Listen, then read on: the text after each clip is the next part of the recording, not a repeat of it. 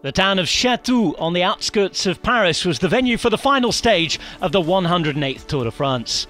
Champions past, present and about to be crowned, alongside green jersey wearers looking to confirm that prize, lined up at the start.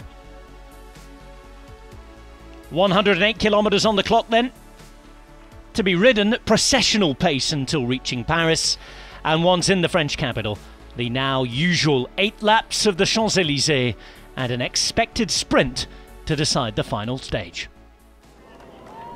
And the day began with the usual celebrations. The yellow jersey team, a special kit.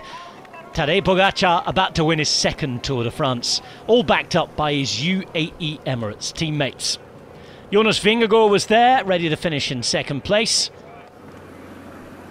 André Greipel shaking the hands of rivals as he rode his last ever Tour stage, having announced 24 hours previous that he would retire from the sport at the end of the year. The Eiffel Tower, the French capital, for one last time for him then. And as the peloton hit the final 50 k's or so of the race, they reach the Champs-Élysées and its famous finish line for the first time. No sooner had the yellow jersey crossed and acclaimed the crowds, we had the first attack. Jonas Rutsch going up the road, quickly a group of 13 getting away. That turned into 4. And that will be the first of a couple of breakaway groups. The maximum gap they get will be about 30 seconds. Bissiger would then be away. A couple of riders coming with him. And at the intermediate sprints, Mark Cavendish looking very, very good. Not quite mathematically confirming his green jersey win, but the big favourite now against Michael Matthews. The French colours were omnipresent. The attackers were trying to get away. The Koenig Quick-Step, the team that everybody was leaning on to try and control things. Another trio went away. They get around 20 seconds. And Israel Startup Nation would contribute to make sure we'd have a sprint. Well, onto the final lap, it would all be brought back together. The last chance for attacks didn't really work out, and the Koenig Quick-Step took control as the riders raced to the underpass for the final time. Wout van Aert will be there alongside Mark Cavendish, Jasper Philipsen as well. And inside the final kilometre, Cavendish seemed to lose his lead-out man.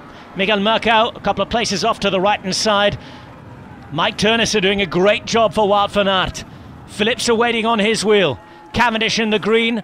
Greipel was there as well. But once Wout van Aert hit the front, Cavendish would be boxed in and nobody would be able to come around. No 35th record-breaking win for Mark Cavendish. He would take the green jersey. Wout van Aert, though, still in the headlines. And what a hat-trick. The Belgian champion proving himself to be one of the men of the Tour. A mountain stage on Ventoux. A time trial 24 hours before this. And a win on the famous Champs-Élysées. His team's 4th stage win of the race. His 3rd. And Jumbo-Visma, despite losing Primož Roglič and finishing with 4, having a great tour.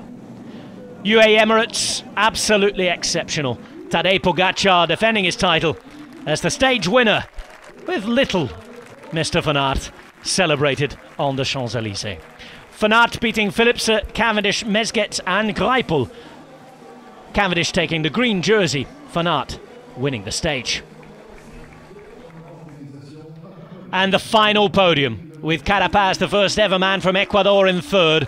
Vingegaard, the first Dane in 25 years, up there. And yet again, for the 2nd year in succession, Tadej Pogačar winning the Tour de France. 5 minutes 20 his margin of victory. Richard Carapaz at 7:03 down, with O'Connor finishing 4th, a superb way to make your debut. And Wilco Kelderman achieving a top 5. As mentioned, Cavendish took a green jersey. First for 10 years. Cavendish alongside Tadej Pogačar, who also took the King of the Mountains prize and a white jersey. Franck Bonamour of France, on his Tour debut, took the Most Aggressive Rider prize. And Bahrain Victorious, the Best Team award.